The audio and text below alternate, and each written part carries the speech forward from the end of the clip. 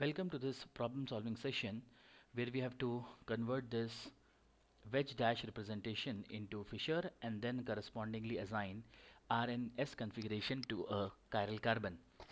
Now let's look at where are the position of the chiral center. Now this is one chiral center because all the substituents are different, methyl, H and COCH3, and you have a vast molecule on this side. Also over here we have, this is a star carbon. So what do? We first try to convert this into the sawhorse. Now if we see the molecule from here, then clearly we have two substituents. See, the methyl is inside, so which means H would be outside.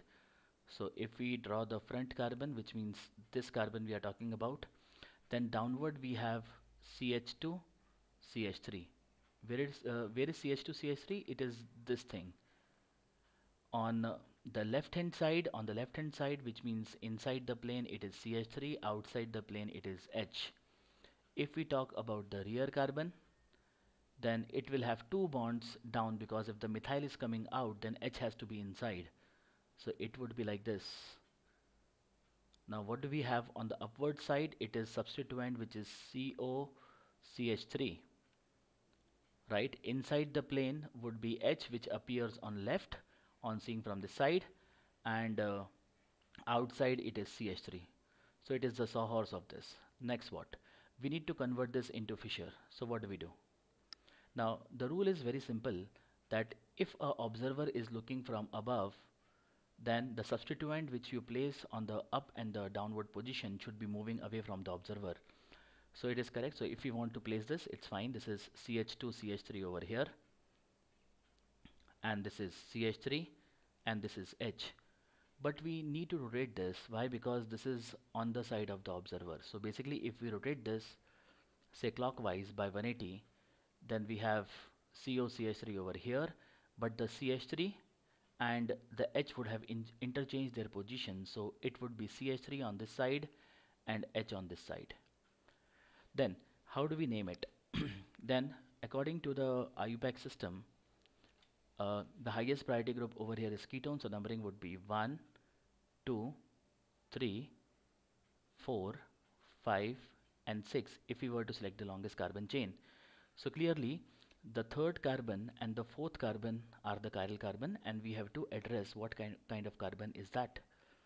So what do? We apply the same principle. So looking over it, so the highest priority group over here, for example, if we talk about, this is the first atom attached is carbon, carbon and a carbon over here, then we have to look for the bonds. Of course H is the smallest, so 4 we can assign safely over here. Now this is having CO bond. CO bond definitely dominates, and therefore this will be assigned as 1. Here you have only CH, CH and CH bond. Here we have CC, CAC and CH bond, which means this would be the second position. This is 2 as per the SIP rule, and this is the third position. Now drawing an arrow from 1 to 3 from side of 2, it is clockwise. Should have been R, but look at the position of 4. It is on the horizontal line, so it is S.